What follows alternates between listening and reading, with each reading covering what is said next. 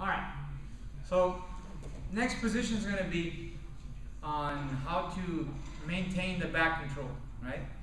So we learn how to take the back. Now once we're on the back, he's going to look to get to the weak side to do his defense and escapes. How do we maintain it once we're starting to get moved around and losing our original position?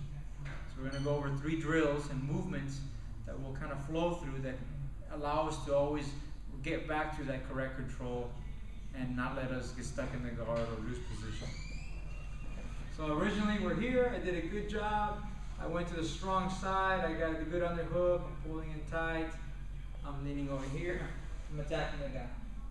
He's gonna put himself to the weak side, so he'll, Bring your feet that way so you can see your feet. Keep going. Right there. Alright, so we're here, he put me on the underhook side. It was hard to do those dominant chokes from here. So now I'm having some issues, I'm in trouble now.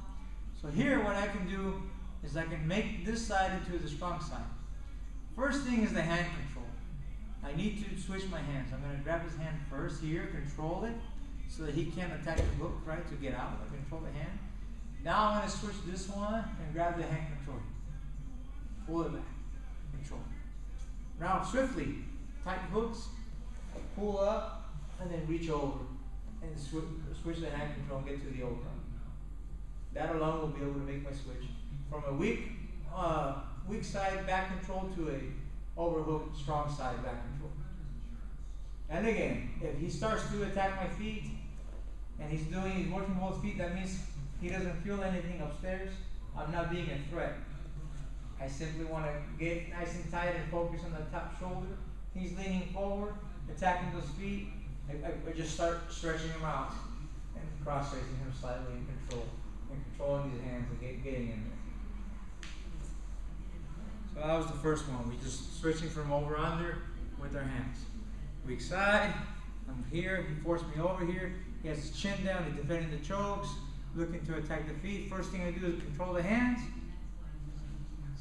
Underhook this side, pull this out, dive. Grab the wrist, control it nice and tight. If he still attacks my feet, I need to attack his face a little bit and stretch him out with my hooks. And then right away start getting in here for the neck to be more offensive from the choke.